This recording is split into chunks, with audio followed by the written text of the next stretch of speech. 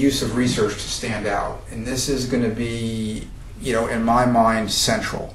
How do you get this information? How do you accumulate the things that clients really want?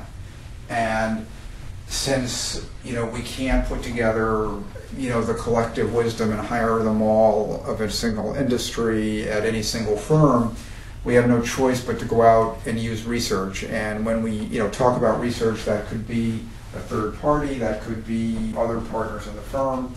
But, research is research. You're asking the questions, you're getting the data from the source, and you're interpreting that data and adding insight.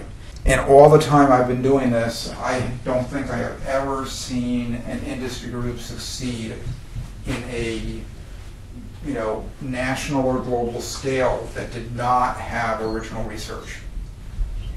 It is the one common denominator across all the successful industry groups in virtually every industry I've ever seen that separates you from everybody else.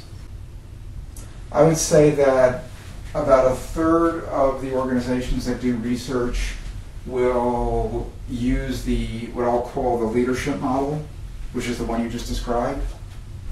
About a third use a third party who helps analyze the data as well. And then another third use a combination of both.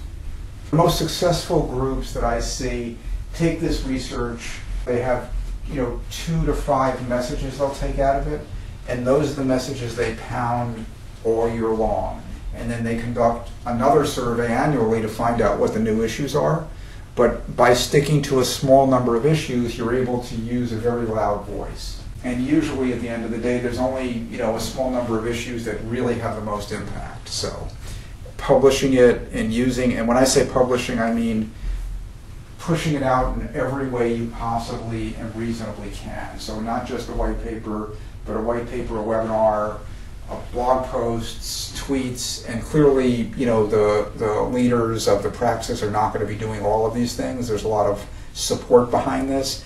But that's what stands behind the most successful industry groups, the kind that are magnets for business. So, and that's the path, we see as the most successful. By doing this kind of research and making this kind of investment, you are giving the clients something. Okay, they're getting something of substantive value. That gives you permission to go and ask what they need and what they want and how you can serve them better. It gives you insights that others don't have. So if we're looking for that differentiator, not only are you telling clients that you understand them, but you're telling them in a way that other firms can't. It engages your clients.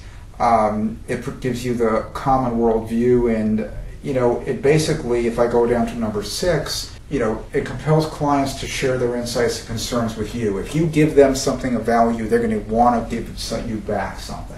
And that is what they need, what they want, and, oh, by the way, it's going to include their business as well.